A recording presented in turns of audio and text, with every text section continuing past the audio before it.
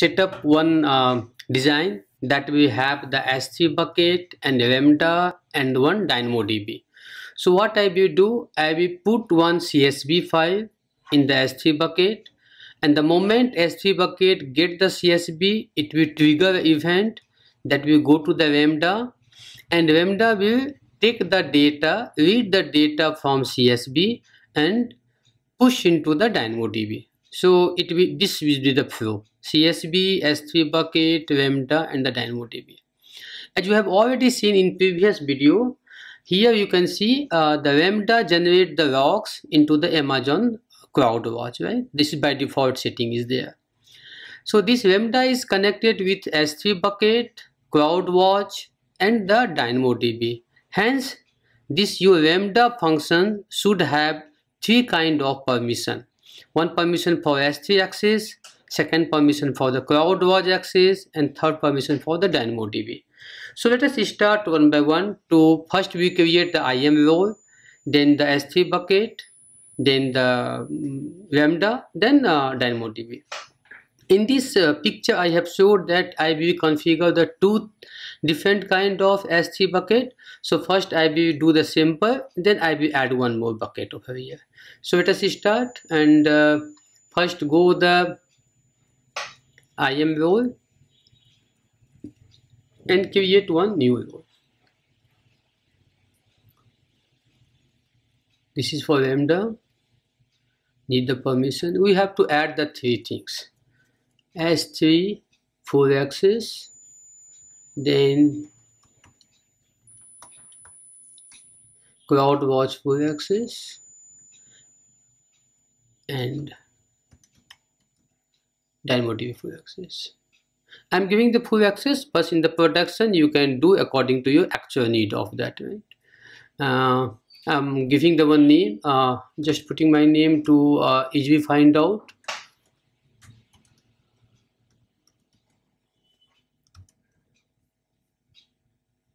And create it. Now go to the S3, and here we create one bucket. Binode source, create. Now two part has been done. Now we go the Lambda one. Now you can see this has been created. Now go to the Lambda. I'm opening the separate tab, and Lambda do the create function. Choose this option, author from scratch. Then the function name I can give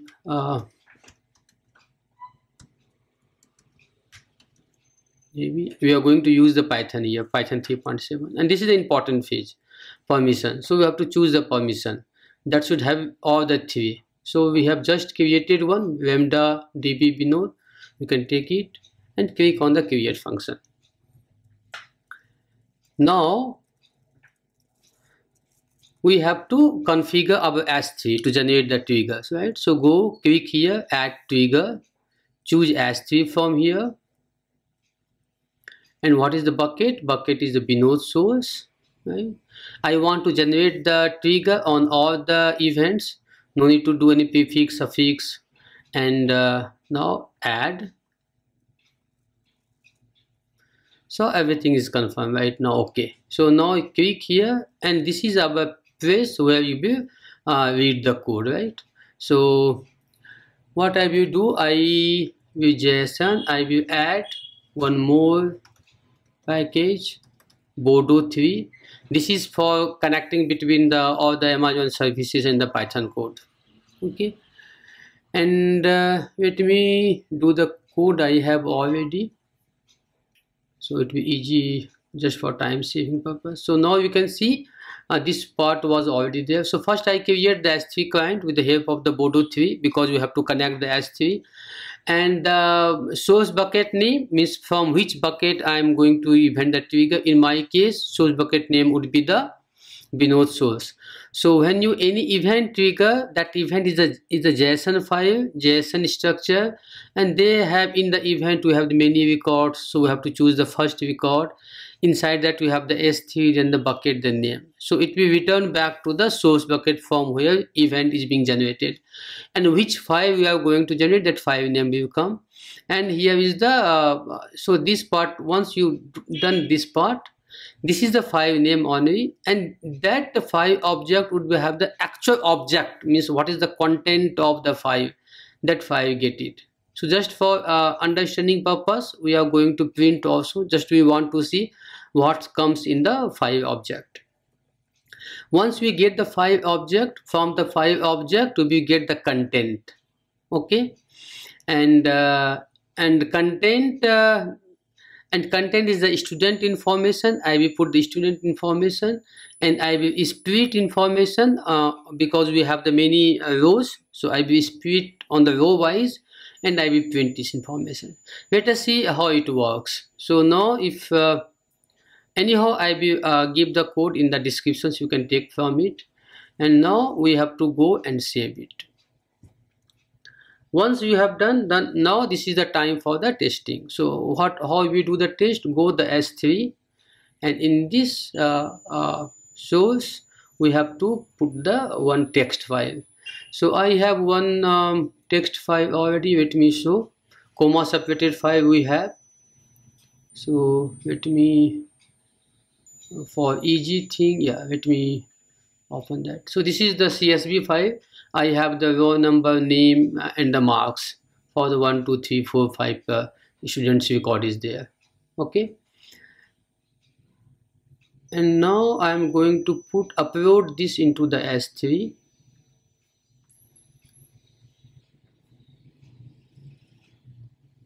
The moment you upload, this event will be triggered and it will hit the Lambda. Now go to the Lambda, and it should supposed to generate the it should supposed to print statement, right? How we can see? Go the monitor, because all the log statement go for the crowd watch, and go to the crowd watch here. So whatever the print statement we have given here in the code, here is our code, right?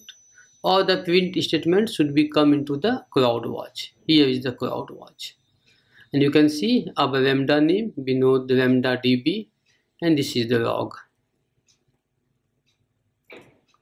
So you can see some errors came, right? This errors came. It was my intention to show the error. So how we can debug those things? It is saying that in line number 10 some issue is there, right? If you see the line number 10, it's some issue is there, right? It is line number 10, some issues there. So go the code and see the line number. Yes, here API shows that it's need the one key. We have missed the key, and key is the bucket. We have forgotten to put it here, right? Now we have to again save. So again you have to go the S3 bucket and put the data and testing, and might be some other bugs could become. So for the easiness, we have the option for the test. No need to go here there, just we can do the test here itself. How we can do? We can just go and choose the template. Yeah, S3 put, right? Because you're putting the some data in S3, and you have to give the bucket name also. So in this example they have given, just put the your bucket name. Our bucket name is Vinod. Source, and the file name I showed you, this was the file name, right? Students.csv, right? So here the key is the file name, student.csv. Let it be the example bucket, right? Put the Vinod, save it.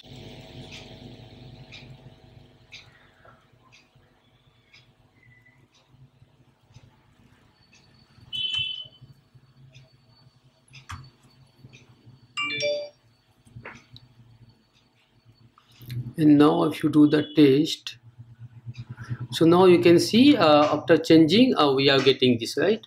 This output is coming, 1 2 3 4 output is coming. Okay, so now my test setup is correct. Now we have to, if you see, we have getting the data with the comma separated. So those comma separated also we have to take it individually to put into database, right? So what I will do, take one for loop for this student, because each student has this data, right? If you maximize this is the one student information, another student informations, okay?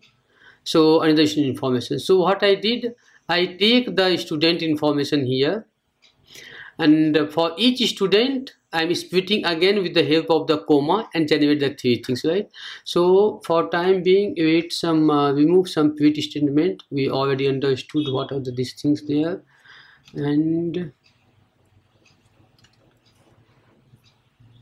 now save it and check whether I'm getting this data or not. Not test it. So no need to go again S3. You can test here. It's our code. So now we can see all the data is coming, right? So now if everything fine, go to the DynamoDB and create one tables, students table, right? So we came here, DynamoDB, create one table, give the name students. I'm giving one ID as a primary key of the partition key, okay? And if you see, there are no items here, no items. Now come here in the lambda function and add this information also, right? So again I will use the Bodo to take the instance of the DynamoDB. So if you see, I added here, and also we have to inform which table you want to add, right? So here we can add the table name is here. So my table name was student, so I make it here. Now we have to insert the data in this table, right? So this code would be as it is. We are printing here even instead of the printing, or we can directly put it here. So this my table instance name is table student table. In student table ID as I put the data 1, and what is the data 1, data 2. So if you see, this is the data 1 1110, data 2 name, and data 3 marks. So what I will do, I will put the ID as a 1 and 0, name is the 1 and marks is the 2. Okay, so this is our complete code what I'm showing here right now, right? Now save it. Now when I test, so those data should go there, right? So now click on the test, and I assume those data should be come here if everything is fine. See, all the 5 we got came, right? Now do one thing, in this file, this student CSV file, open in the text pad and add some more name here for testing purpose, right? So now this time I will upload in the S3 and see how it works without going to the test. So 160 demo and 87, this record should come, right? So I save it and go to the S3 bucket, upload. I'm uploading the same file, so it will be the override, and upload here.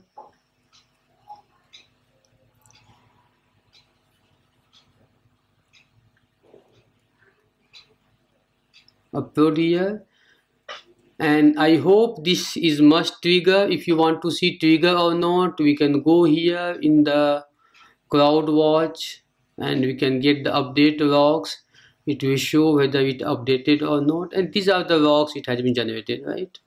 So you can see this has been logs came. Now go the database and see whether it's updated or not. Just click here, you can see new data came, right? This is how it works. So now I have made this now where is my diagram is went? Okay, not worry. So my diagram is here, let me explain. So I have done this part from here, S3 bucket working, and came here and this part working. Now I'm going to add one more new bucket. This time we will add in different way. So directly go to the S3 and here create one new bucket and put the bucket name, anything. We know the admission. And this time we will, you remember that time we went here and configure add the trigger S3. Now this time we will configure the lambda from the S3 itself.